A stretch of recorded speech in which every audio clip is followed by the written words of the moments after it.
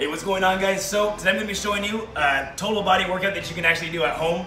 I know a lot of people haven't been wanting to go to gyms recently because of the coronavirus is going around. So if you guys want to stay at home and get a good workout in, we're going to show you a good way that you guys can get a pump right here. So we're going to have 3 different types of stations. The first one is going to be an upper body station. So if you take a look, the first one we're going to do is going to be focusing on your chest, your shoulders, your triceps, and your abs. All right, so here's how it's going to be. It's going to be a push-up drop set.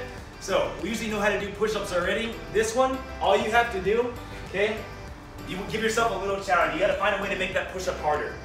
So you're going to put your legs right on top of the bench. If you find a bench right there, and then you're going to sink down. So your goal is to get 10 reps. Right after you finish your 10, you're going to do a drop set. So that makes it easier. The way you do that, you just put your feet down, and then you do a normal push-up, okay, for another 10 reps.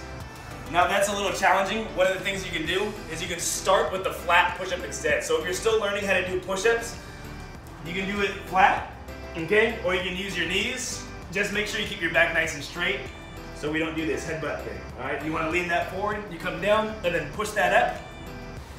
And then for the drop set for that one, the way you make it easier, you just come up here onto your bench, okay? Either on your feet or on your knees, and you hitch your push-up. So the push-up at an incline like this is going to be easier for you. So it's 10 push-ups, hard version, and then 10 push-ups, easier version. Now after you do that, your chest is going to be feeling it a little bit. So to let your chest rest, all you need to do is hit your abs. So this one, you're laying down, you come up, you reach for those toes for the V-up, 2, 3, and then you go for 15 reps, just like that. So you basically have 3 things to do. More challenging push-up, number 2, the easier push-up, both of those are 10 reps, and the last one is a V-up for 15 reps. You're gonna repeat that anywhere from 3 to 5 times.